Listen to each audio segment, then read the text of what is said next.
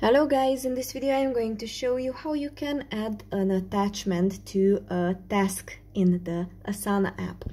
So you open the app, then you will have to go to the tasks on the bottom second icon.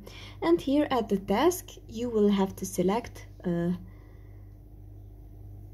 assignment. You will have to tap on it, and if you scroll down all the way to the bottom, you can see here attachments. If you tap on it, you can select document, photo, or whatever you would like to. Then you select something from your browser, from your devices, and you can send it to the bottom right corner. And here you can see you sent this attachment onto this task. That's pretty much for this video.